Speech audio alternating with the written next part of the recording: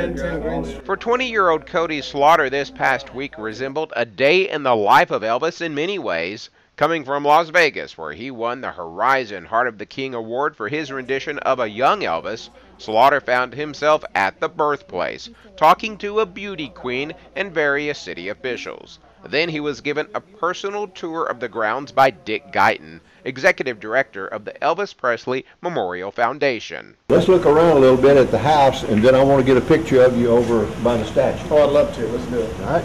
Slaughter was the grand prize winner of the Tribute Artist competition at this year's Tupelo Elvis Fest. City leaders invited him back to school him on everything Tupelo, the birthplace, and help him prepare for the interview portion of the competition in Memphis. I think he lived here and sat on the porch here and had a dream.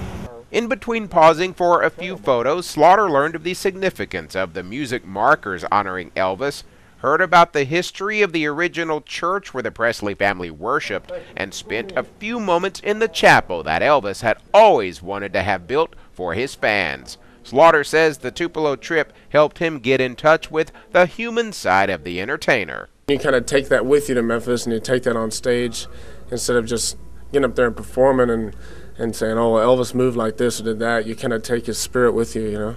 And it just shines through. It shines through. It's amazing, really.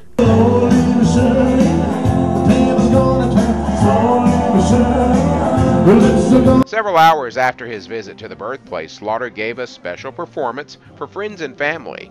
Cody Slaughter's next stop is Memphis, where he will compete in the Ultimate Elvis Tribute Artist Competition. Fresh off his big win in Las Vegas, Slaughter is considered a serious contender for the top spot.